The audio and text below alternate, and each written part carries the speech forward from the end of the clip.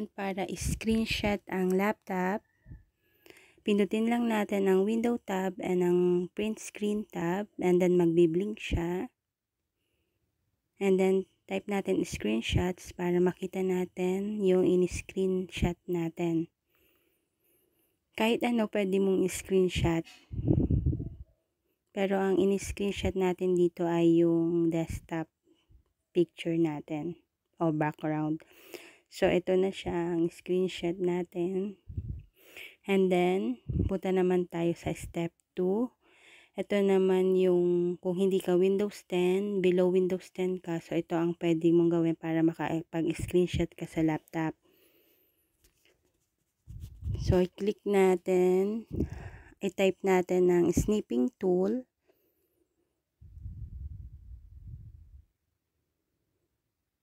And then, click natin siya.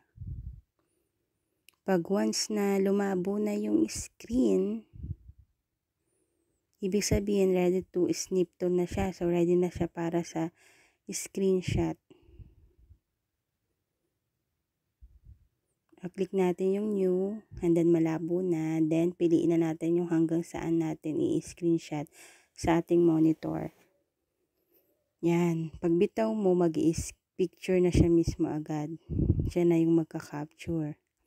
And then, punta tayo sa, type natin screenshot, titignan natin kung nandun nga yung ating kinapture o in-screenshot using snipping tool.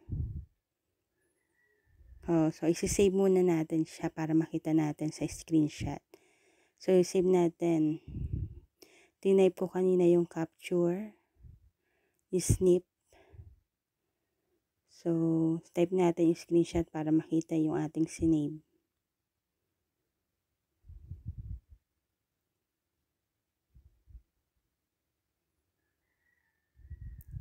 Then, yun na.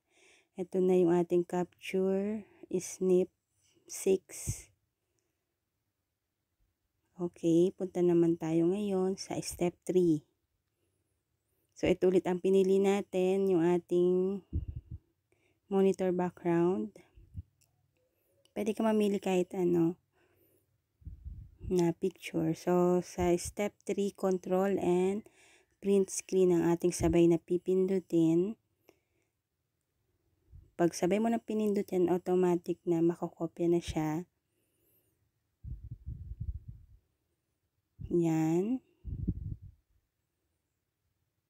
And then, punta tayo sa, i-type natin paint.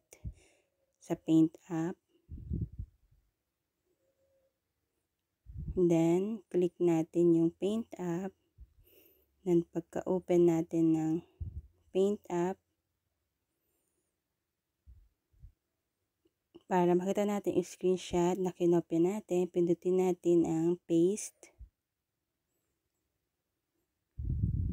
And then, ayan na siya. Ayan na yung kinopya natin na monitor background. So, save natin siya sa screenshot. I-name natin siya.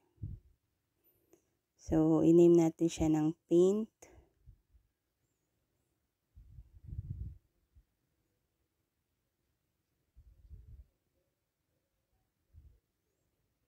And then, para malaman natin na nakasave siya, type natin ulit ang screenshots para masilip natin yung mga screenshots na nagawa natin.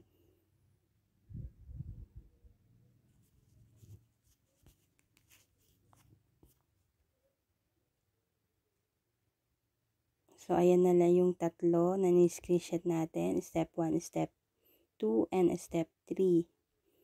So, yan na yung paint. Okay, tapos na. Yan lahat yung step para makuha natin ang screenshot ng ating laptop.